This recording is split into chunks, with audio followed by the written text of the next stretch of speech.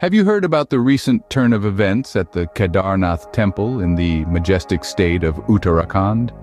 Situated at the head of the Mandakini River, the temple is one of the holiest Hindu shrines and has been the center of a significant happening that has caught everyone's attention.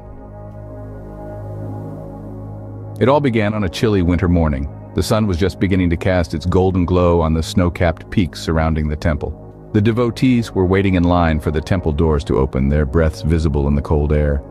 The day unfolded like any other, with prayers and rituals taking place in the temple. The air was thick with the scent of incense and the sound of bells ringing. But as the day progressed, something unusual happened. A group of pilgrims who had come to pay their respects found an ancient artifact while they were exploring the area around the temple. The artifact, as it turned out, was a stone plaque believed to be from the early medieval period. It was covered in intricate carvings and Sanskrit inscriptions that were initially hard to decipher due to the age and wear of the stone. News of this discovery spread like wildfire. Archaeologists and historians from all over the country were called in to examine this artifact.